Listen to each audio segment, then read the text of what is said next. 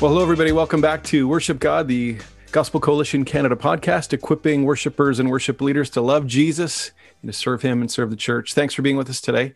If you are a regular viewer or listener, thank you for your support. And if you're new to this podcast, we want to welcome you. Maybe this is your first time here. Hope you enjoy it. We have a Facebook page, so go and make sure that you like that. We post episodes and clips and questions there. My name is Jody Cross. I am the lead pastor at South Shore Bible Church in Barrie, Ontario, Canada. And today I am joined by Pat Sibel. Pat is the worship pastor at Midtown Church in Vancouver. And also I'm joined by Rob Brockman, the associate pastor at Cornerstone Baptist Church in Ontario. Hey, guys. Hey, Jody. Good to see you yet again. And Pat and I are wearing plaid. So thanks for getting the memo on that one. Rob, next time, wear some plaid. It is winter out here, so or at least getting there. Yeah, but I'm matching Paul. So I'm okay. All right. That's right. Well, let's introduce our brother. Today, we are very excited to be joined by Paul Baloche. He is a worship ministry veteran, having served the Lord in this capacity for more than 30 years. He's a prolific songwriter. Most likely, you have sung one or many of his songs, like Open the Eyes of My Heart, or Your Name, or Hosanna, Praise is Rising. And most recently, a song that I've come to know and love that I actually listened to on repeat about 8 times when I first heard it. Great song, Behold Him. So Paul is in New York City. He has been married to Rita for 34 years, and they have 3 kids and 3.5 grandchildren. So that's fantastic. Paul is a humble man. He's a gifted man, and he is been called to serve the church. He's done that faithfully. Paul, welcome to this podcast. Thank you, Jody. Paul, when I think of you being in New York City, I kind of feel like you're on the 90th floor of some apartment building. Are you like up high on the world today? Or are you like closer to the ground? The 13th floor. 13th. That's high enough. That's high enough. High enough to hurt yourself if you fell off the terrace.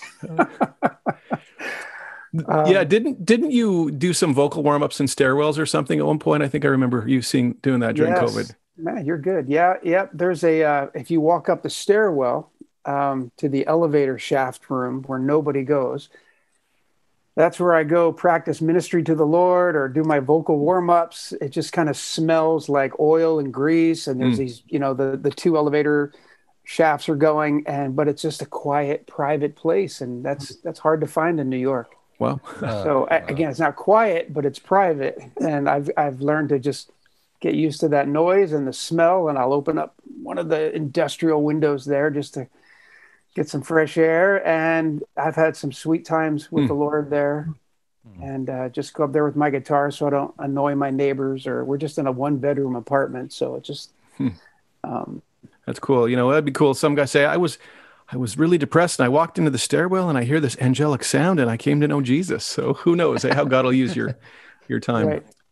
Well, Paul, I was thinking about when you and I first met each other back in almost 20 years ago. It was 2004 in New Jersey at Old Bridge. Mm-hmm. And then since then, our paths have crossed in various places. And kind of most recently, you were up in Orillia, Ontario, and then in Barrie, Ontario, where I live, doing some Christmas concerts. And those are fabulous. So that we're so thankful you've traveled all over the place. And thanks for taking the time to be with us today, to join us. And today, what we're really wanting to do is to hear your story and to hear your journey and to hear your heart. So we're looking forward to it. Well, thank you for that. It is quite interesting when, I don't know if you feel the same way, but when someone says, tell me your story, there's a part of me, maybe growing up in a working class, blue collar community, it's kind of like, all right, enough for you. Don't talk about yourself. We had enough. It's a little bit of that in my head.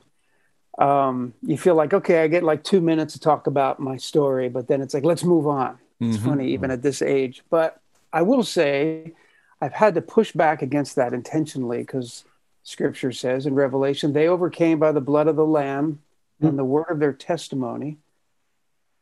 And I may be taking that out of context, but that has helped me to put more value on my testimony, my story. Everyone has a testimony or a story.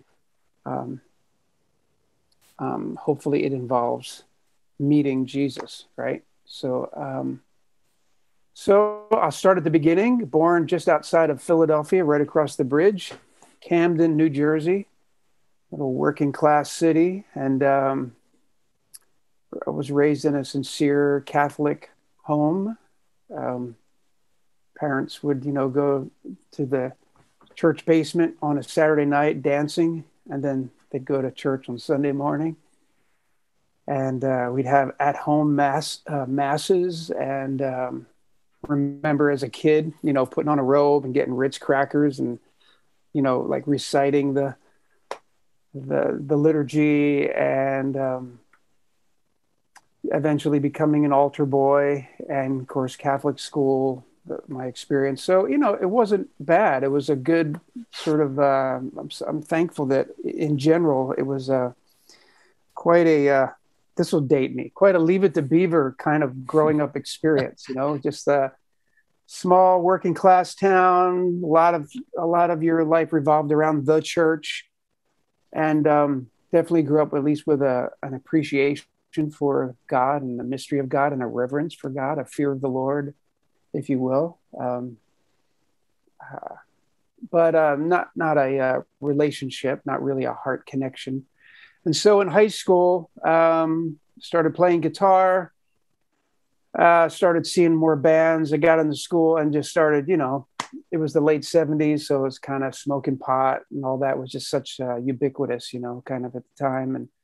And just of the people I hung out with were like musician guys who were smoking pot, and they were being in bands and all that. And that seemed cool at the time. And man, eventually, so we'd practice in our basement, just a bunch of rock bands. My parents with a 6-foot ceiling basement, and in the house, I'm sure would shake, just doing Led Zeppelin and Kansas and you name it, all the sort of classic bands of the 70s.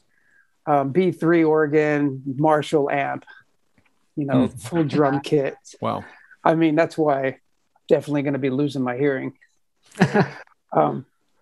If I haven't already. So my adult children tell me I may have already. What? So anyway, yeah, long story short, I thought, man, I graduated high school. I was in a band. These guys were much older than me. They were a killer band. I got the lead guitar role. We had a gig at a club at the Jersey Shore from May until the end of August. Man, it's like 6 nights a week from 10 o'clock till 4 a.m. That's how late this club was open. So, but man, halfway through that year, in one hand, it was like everything I thought it would be. I mean, it was my PA, all my paper route money as a kid, man, all that hustle, that sort of like Jersey hustle. I put it into buying like a Soundcraft mixing board and all the microphones and the PA system. But these guys were they were into some hard drugs, even though they were super talented. But I was super disillusioned and really sad. And by the end of that summer, man, it was like, man, what's it all about? So I literally, the only thing I knew was on a Sunday morning, I would just make it to like the 12 o'clock mass, and I'd hang out on the back pew. And I just feel like the Lord heard my heart, just my searching heart. And because it wasn't long after that, I started running into some people that like read the Bible, and they talked about Jesus like he was real. And that was just all that was just, I was so hungry for that. And I saw something in their eyes, in their life, that really was appealing. And so not too long after that, I went to some weekend conference event, and I brought my older brother with me, and actually another friend of mine, and who had also been into that crazy lifestyle. And man, they were giving their testimonies. People were going up there giving these amazing testimonies. There was a band playing. I heard the gospel just laid out.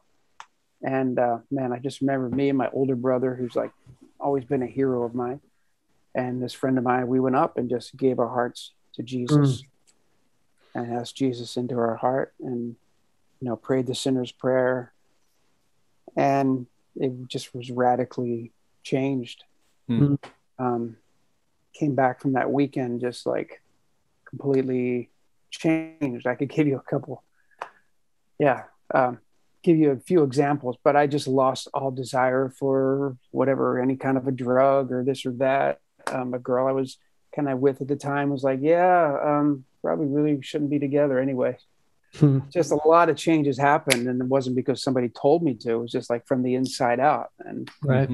And I remember those innocent days of like, yeah, but Jesus, like Jesus, he's real. Like, no, really, like Jesus. I mean, I know like church and all that, but no, for real. Like, and the beauty of that innocent conversion, you know, when I look back is so I kind of thought I'd have to give up music altogether. And thankfully, within a few months, I found this AM radio station in Philadelphia that played this music, and it was pretty cool music, and it was about God and people like Mylon Lefevre and Kelly Willard and Lenny LeBlanc and Twyla Paris. I was like, who are these people?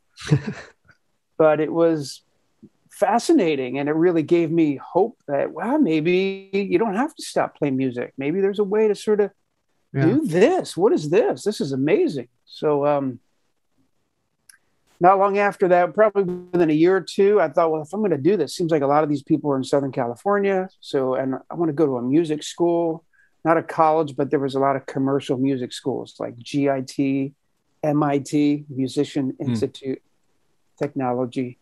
I went to the Grove School of Music, which was like a 1-year kind of commercial music school, like just how to be a working musician. So it kind of took a lot of that self-taught stuff and learned theory and harmony and arranging and all that. It was good. It was really good. And that was a God. There's all these little, I'm editing myself to keep this. It's already long, but maybe I'll say this. Have you ever heard of Michael Omartian? Do you know that name? Michael Omartian. He was a producer for Christopher Cross back in the day. And oh my gosh, if you Google Michael Omartian, Steely Dan, he played with them. And anyway, the first Sunday I'm in California, I drive 5 days in this little 240 Datsun from New Jersey to California. And I go to Jack Hayford's church. Do you remember Jack Hayford? Yeah. And I go into this church, 2,000 people. I'm just a single guy in the middle of all these people. And after the worship, he says, well, let's give each one another a greeting. And I shake this person's hand, and she says, this lady, hi, I'm Stormy. This is my husband, Michael. Oh, man. And I said, oh, hi, I'm Paul. And it's like this 30-second exchange. He goes, oh, what are you doing? I was like, actually, I just got here 2 days ago, and I was going to go sign up for a music school at GIT. And he goes, yeah, you ought to check out Grove School of Music. It's a little bit more legit. And I'm like, oh, okay. All right. Well, hey, thanks. Nice meeting you guys. That's it. So it wasn't until like a few months later, I'm in a Christian bookstore and you see all these books like Stormy Omartian on prayer, Stormy Omartian on the fasting. I'm like, hey, that's that lady. And then, of course, her husband, Michael, was a big time producer. So that's the hand of God. Within 2 weeks, I just went to some church, like potluck dinner thing. And I met Kelly Willard. I didn't even know, just this guy came up. He had a thing, just a name tag. It said Dan. Oh, hi, Dan. How you doing? What a nice guy. We're talking for 20 minutes. Then this girl, Kelly, comes over. Oh, this is my wife, Kelly. Oh, you're Kelly Willard. Oh, man, I've heard you on the radio in Philadelphia. That's crazy. Nice to meet you. Blah, blah, blah. Next thing you know, they're saying, hey, come on down to our place, when you can on weekends or when you're able to. So I started going down there on weekends. And this is relevant because if there is a principle here for anyone listening that's involved in ministry, what I didn't realize it at the time, but just being around someone who was married, who was in ministry, they had small children. And when I would go to their house, I just sort of looked around for stuff to do. Like, hey, you guys got a lawnmower? Want me to mow the lawn? You guys, it seems like it's getting long. Would that help? Oh, yeah. All right, cool. Or after dinner, I'd be like, washing their dishes, putting them away, just trying to be a help. Hey, holding like one of their babies while they're taking care of some other situation, And, then she would say, I'm recording something for a praise app for Maranatha Music or Vineyard, if you want to come with me and come hang out. Oh, amazing. Yeah, sure. So hang out in the studio while Kelly would sing this song for like a Vineyard or Maranatha, and you'd kind of hear it, 6 months later, like, hey, how about that? So just to be around a couple and a family that was involved in ministry, thank God they were to me, they were a healthy, as I've lived more life, I realized how fortunate I was to meet someone like them. And then eventually, they moved to Muscle Shoals, Alabama. I helped them move. And the second person I got to know was Lenny LeBlanc. Mm. And Lenny and Kelly, just so unpretentious, not trying to be the big deal, just sincere, authentic worshipers. Not perfect, but just really authentic and sincere, and so grateful for them, how the Lord used them to encourage me and pull things out of me that I never saw. Mm. Real quick, went back to eventually made it back to Jersey. This whole time I'm talking to this girl, Rita, who had gotten saved around the same time I did. And I knew her from before. So we're like communicating by phone occasionally, not even, it was platonic. But there was just a friendship there. And she would write these Christian, like little ditties on a nylon string guitar, open tuning, and she would sing into a cassette recorder. And then she'd send me this cassette. So I played for Lenny, I'd played for Kelly, and they were like, this is so good. So the first song that that we ever had recorded was a song Rita wrote called I Will Celebrate. And it was just from this little cassette. There she is in her house, just, I will celebrate, sing unto the Lord, sing to the Lord, new song. So again, just innocent days of just trying to press into God, hanging with people that were pursuing the Lord.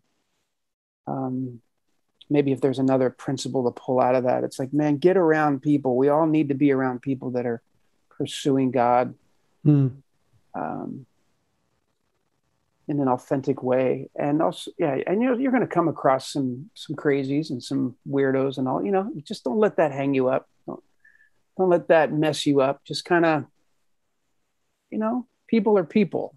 And everybody's at a different stage, right? So sometimes you'll meet someone that maybe they're in like the second grade of their walk in the Lord, and they're acting like a second grader, if you will. You can't expect them to act like an adult, a full mature per se. So anyhow, just don't be distracted by some of the stuff you come across.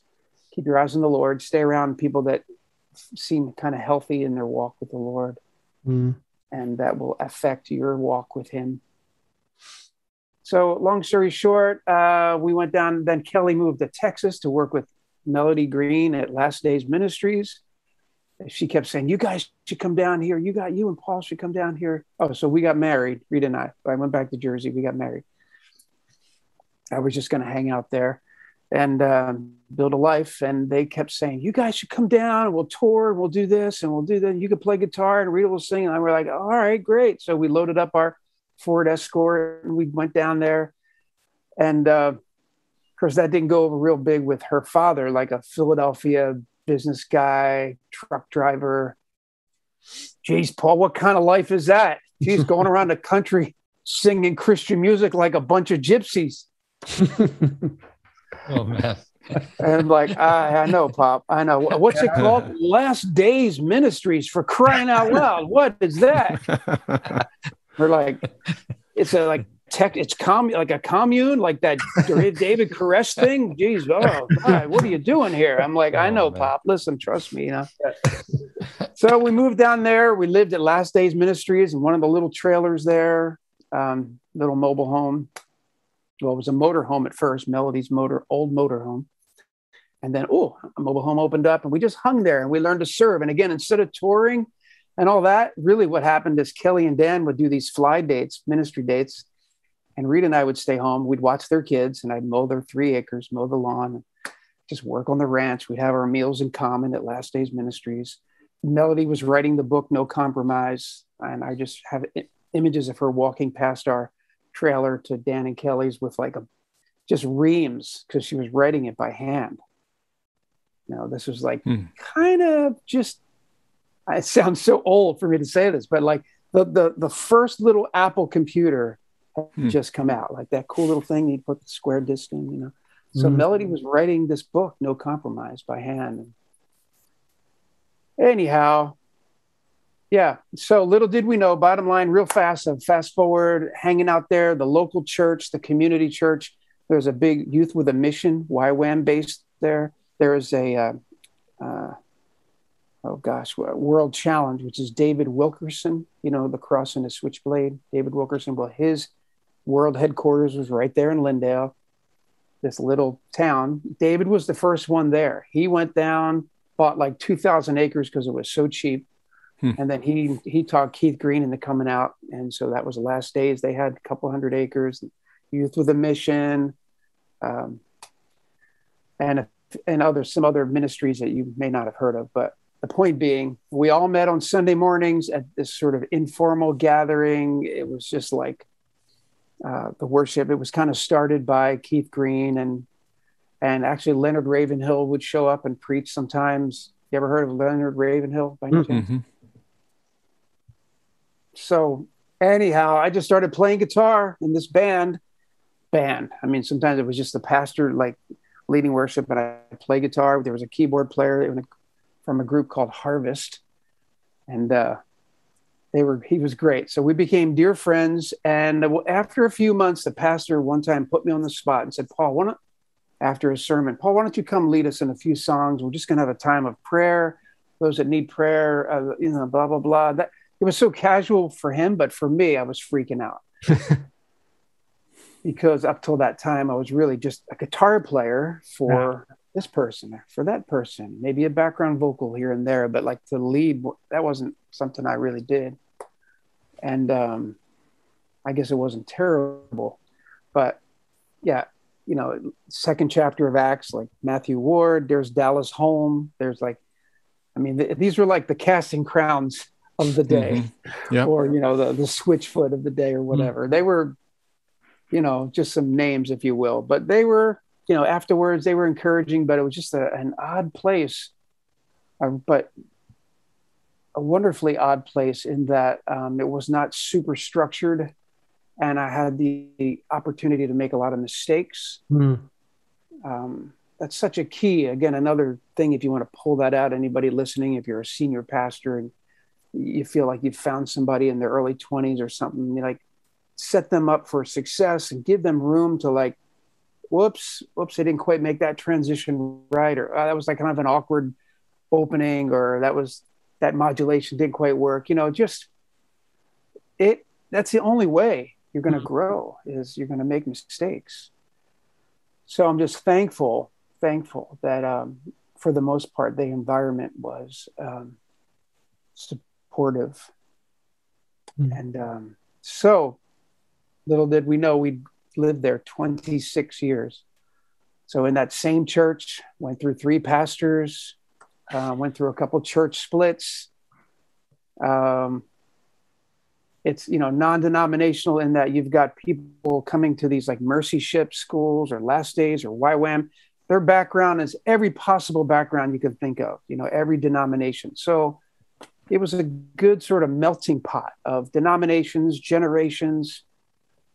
And I just learned a lot. You know, I learned to respect kind of where people are at, not trying to make people do something or behave a certain way, or worship or a certain way, but just to sort of give people room and some freedom to express their worship, but to continue to encourage and challenge them to biblical worship. So Psalm 95 oftentimes be like, all right, guys, let's look at this. Let us sing for joy to the Lord. Okay, well, we're going to do that. Verse 2, let us shout aloud to the rock of our salvation. Maybe we'll do that today. Maybe we won't, but just know that that's okay. Sometimes we just lift a shout. Yeah.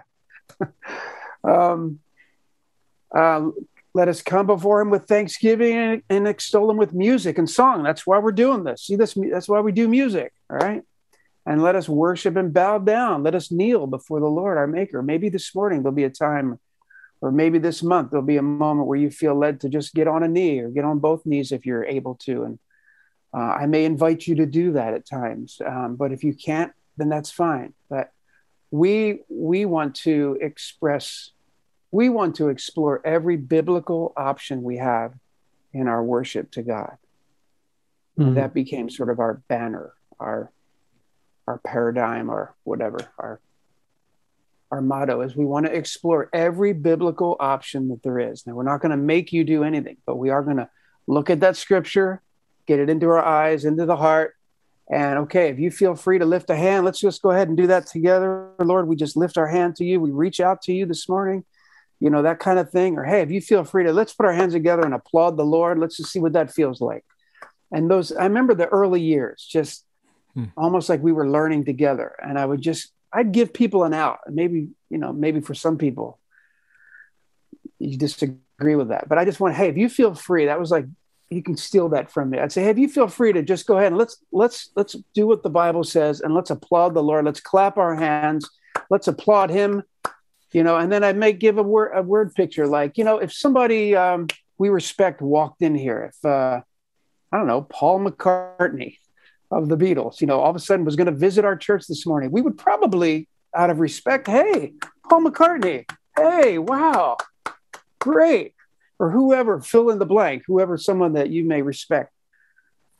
We're talking about Lord of Lords, King of Kings, Creator, Savior. Let's stand and let's applaud him. He is worthy. Let's try that together. So that would be another thing I would say. So, hey, let's try that together.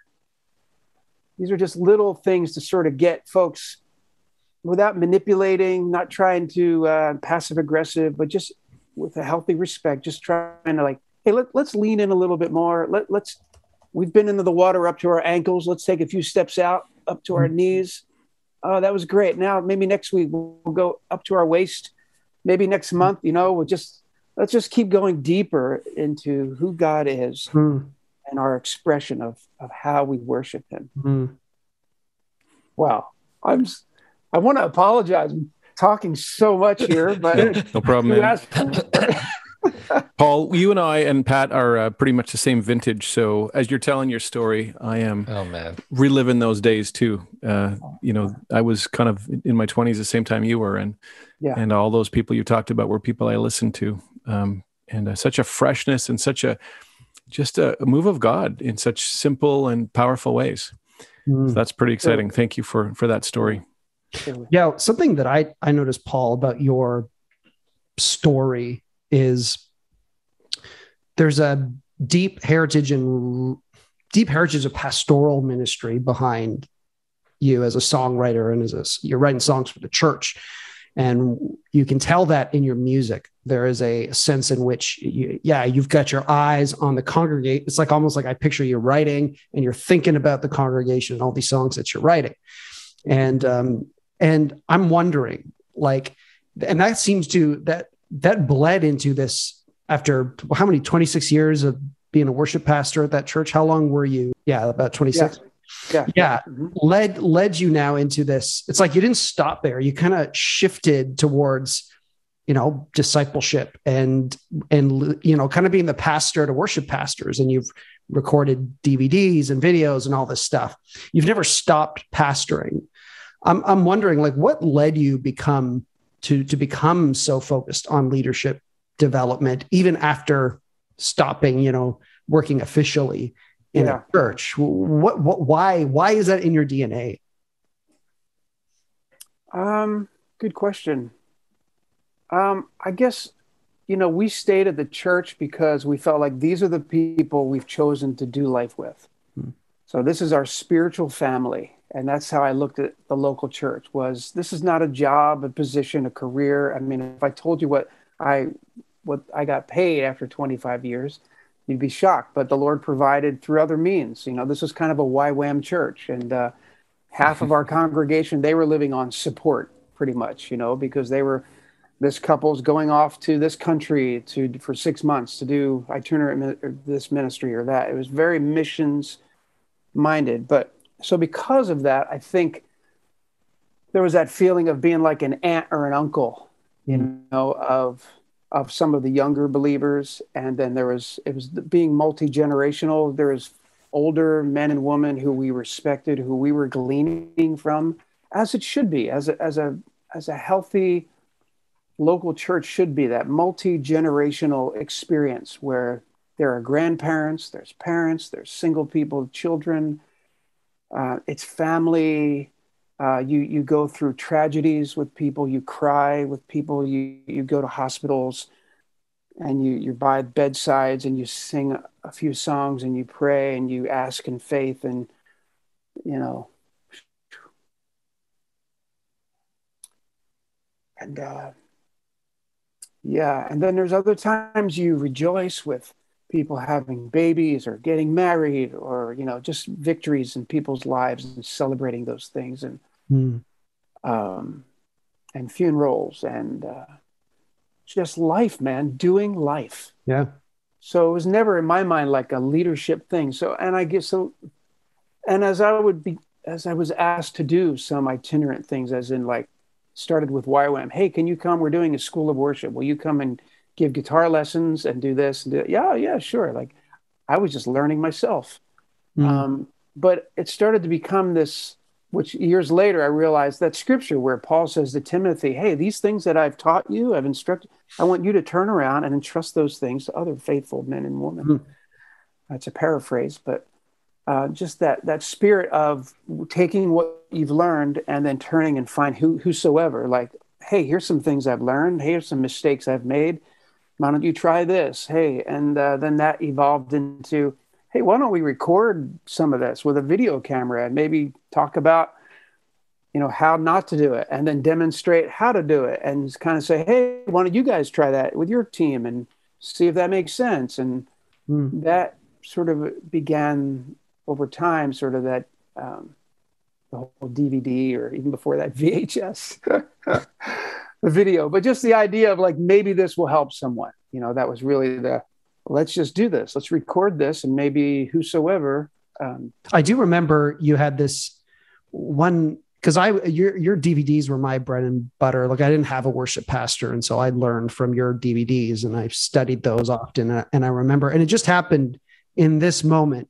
You were talking about these people, and in the video, you get emotional, and you're just like, oh, when you just think about your people and you think about what they're going through, it changes the way you build your set list. And I remember that sticking out to me, and I was wondering also about that pastoral tenderness that you have when you like, how would you encourage people to grow in that pastoral tenderness that's led you to care for people and disciple people? How do you foster that? Because I think a lot of worship guys just get annoyed at their people because they're not singing loud enough or they're not clapping or whatever. Sure. How do you facilitate that? I mean, I'm not trying to be Mr. Spiritual. I'm just telling you things. Sure, I've had many times where I would be annoyed at them, in general. Like, hey, they're not singing enough. They're not doing enough of this. I'm wanting something from them. But one of the things we would do these old-fashioned church directories. You remember those? Like once a year, these like terrible pictures of your family. Of, hey, this Sunday after church, we're going to take our pictures for the. And some of them looking back were just like, oh gosh, they're like our worst family pictures.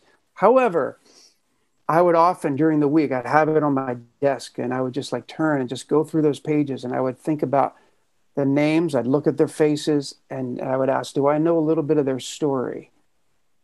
Have I ever even said hi to them? And so, the idea of trying to get them, these are people committed to our church, coming on a weekly basis.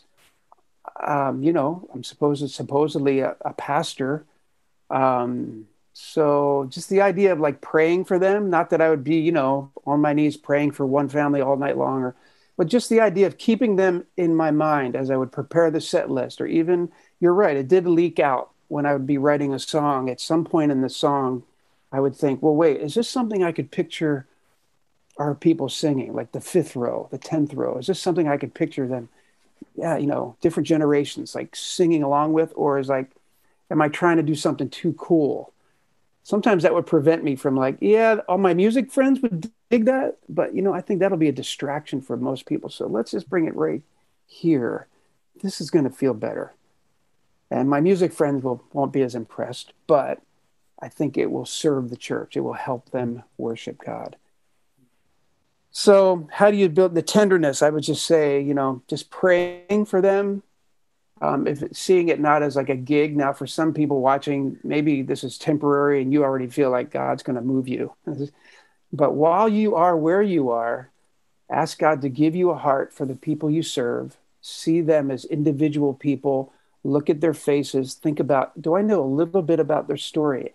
And I think once you know a little bit about their story, man, you can't help but um, you just go, wow, I can't believe they made it through that situation like that they went through. Or I can't believe this widow who's showing up in the second row after 3 years of what she just went through with her husband, finally, the terminal cancer or whatever it is, right? Just so many difficulties.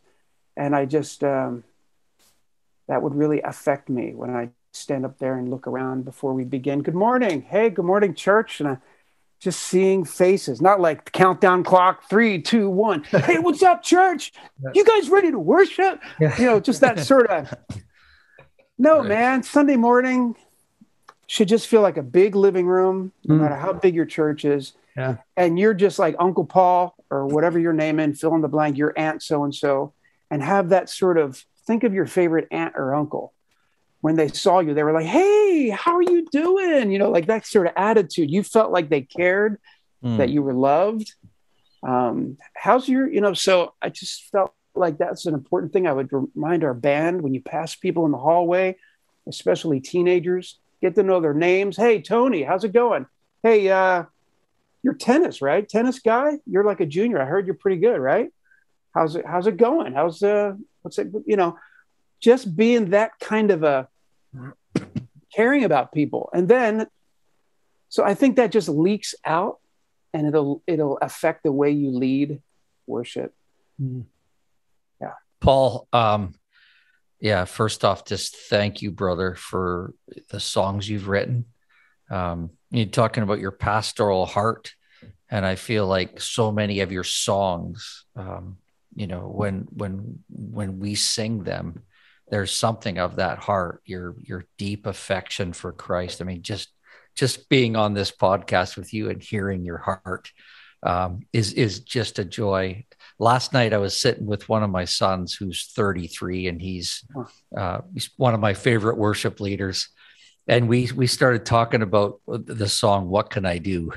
And he was just saying, Dad, we need to pull that song back in. He goes, that song is timeless. Like it's just a great song. You gave your life away. I don't know how many times I've just encountered Jesus in a beautiful way, or offering, just my life's an offering.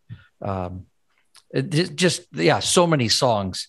And thank you on behalf of my family and me personally. I told the guys when we were starting today, I said, I am definitely have a man crush on Paul Baloche. I've purchased anything and everything you've ever done. I don't know if you remember, but a couple of years ago, I was at Andrew Marcus's house and we were writing a song together, and then he FaceTimed you in or something. And I was like, I can't believe I'm in a living room where Paul Baloche is on. Oh man, anytime. But anyways, I just wanted to just thinking about that pastoral thing and that whole, your love for Jesus, and there's all these young people coming up and mad chops and being musicians, and there's just some real amazing gifting. But then we're in a season 2 where we hear all the stuff about deconstructing and, but here's a guy, I'm looking at a guy right now that's just been faithful for all these years. And like my heart just gets so affected by that. And when I think of the next generation, and that's so much of my heart as well. How do I, I'm definitely playing the back nine. I'm 56 years old. And I just want to spend the rest of my ministry days training guys and seeing guys and gals, become a Paul Baloche. And for the next however many years the Lord would give them, they would be able to stand before him one day and say, I fought a good fight, and hear, well done. What would you say to that young gal or that young guy that's just starting out right now? If you had a couple minutes to say, hey, I would want to look them in the eyes and just say, this is what's kept me all these years, just loving Jesus. I mean, you come across to me as a guy who loves Jesus now more than you did 10 years ago or 15 years ago. And that's a wonderful thing. So what would you say to that young gal, that young guy that's maybe just, picked up the guitar and he's leading on Sunday mornings, just trying to figure it all out. But here's Mm-hmm. a guy that's just done this, and he's been faithful for all these years. Mm-hmm. How would you encourage them? Interesting. The first thing that comes to mind. Well, first of all, thank you, Pat.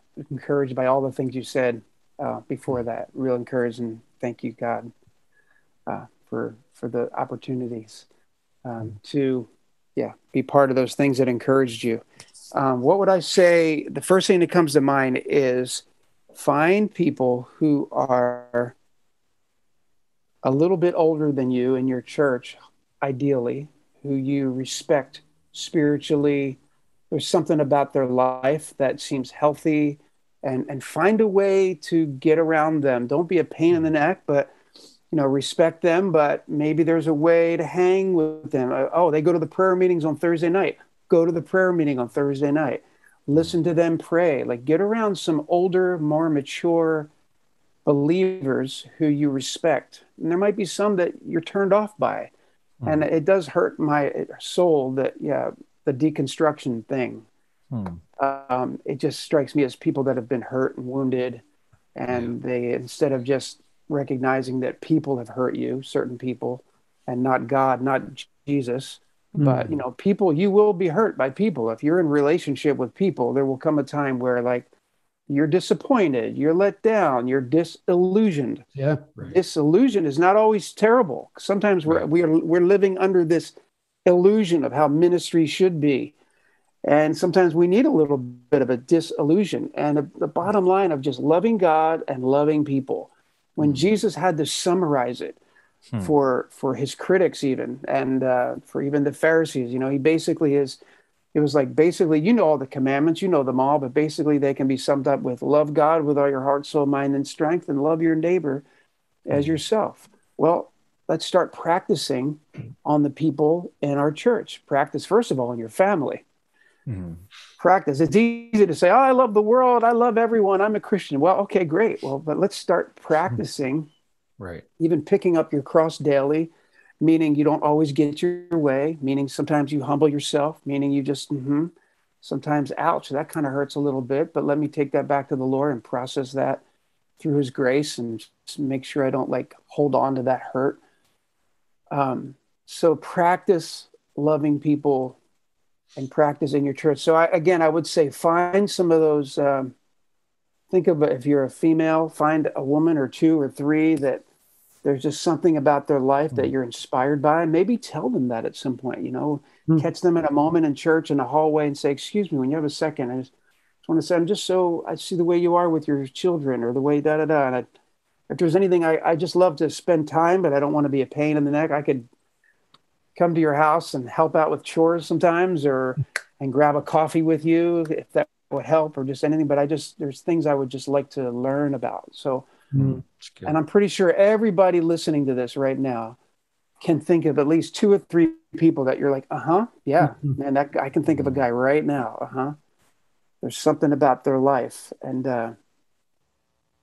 so I would say you want to stay around people that are pursuing God. You don't want to get around complainers and cynics and people that just are always complaining about this or the church or that, and this isn't good enough. And those people end up going nowhere. Right. They're real good at tearing things down. Very few of them ever actually build anything, if you notice. Yeah. So I'm still waiting for the construction part. All right, a lot of deconstruction. Please construct something that's healthy and that's amazing. Then maybe you'll have my ear. You'll catch my eye. But so far, I just see a lot of complaining and victimhood and feeling sorry for ourselves and pity parties. And that's not the gospel. The gospel is to forgive. The Lord's Prayer, God, help me forgive those who have sinned against me. Forgive me of my sins, Lord, to the same degree that I forgive those who have sinned against me. I mean, that's the Jesus prayer. Are we ready to pray that and mean it? We got to learn to forgive and let go and move on, man. Amen. Yeah. Hope that was okay. Good. That was excellent. Paul, I wish we had hours with you, and we respect your time, and thank you for carving this time out of your schedule for us. We're really grateful for that. And I'm so encouraged as I hear your story, because I I hear your faithfulness over a lot of seasons, a lot of chapters, lots of ups and downs, and you're a very gracious man. I know you've probably had lots of bumps on your journey, as we all have, Sure. but you are still focused on Jesus. But beyond your faithfulness is the God who's faithful to you. And as you talk to us about, your Datsun 240 and all God's particular providential moments in your life, meeting people and landing you in different places. It's him who's been behind your story. So we're encouraged by your story, but we're even more praising and rejoicing in God who's been behind you. And you're not done, and he's not done, and he's not done with all of us. So I just want to thank you on behalf of my brothers here and those who are listening for your faithful journey. And we pray God's blessings on you and in whatever new adventures God has for you in 2022, just around the corner. I think there's a lot more that we'd like to talk to you about in terms of your heart for songwriting and the desire you have to equip the church in terms of putting praise and worship in their mouth. Maybe it's all right if we could invite you to come back again and we'll continue on our conversation. Anytime. Would that be all right? Anytime. I'd love to. All right, brother. Anytime. Well, we sure appreciate you. And I'm going to ask Rob. Rob, would you pray for our brother? And we'll just wrap up. Absolutely, Lord. We're just in amazement of how you weave the patterns of our lives together to your purposes. And just thinking about the Psalm that talks about how you know all of our days. And so we're thankful for the patterns of our lives, Lord, and how you use our frailty, our brokenness, our missteps for your glory and our good. And I'm just thankful for Paul, and the story of his life is that way. Just in his brokenness and in the patterns of his life, Lord, you have used him powerfully beyond anything he probably ever imagined. And it's all for your glory. And so we thank you for that. We thank you for him. We thank you for the ministry. And Lord, we just give you praise that you were so good. You were so merciful. You were so gracious towards us that you would use us. And so we thank you even just for this platform, for this opportunity to speak right into the ears and the heads of people who lead worship. And we pray that we use it for your glory. So we thank you for Paul, Lord. We thank you for this opportunity. And would you just bless us as we leave? In Jesus' name, amen. Amen. Amen. Well, thanks everybody for watching today and for listening in. God bless you in your ministries. And again, thanks co-hosts, and thanks Brother Paul Baloche. We'll look forward to seeing you guys again.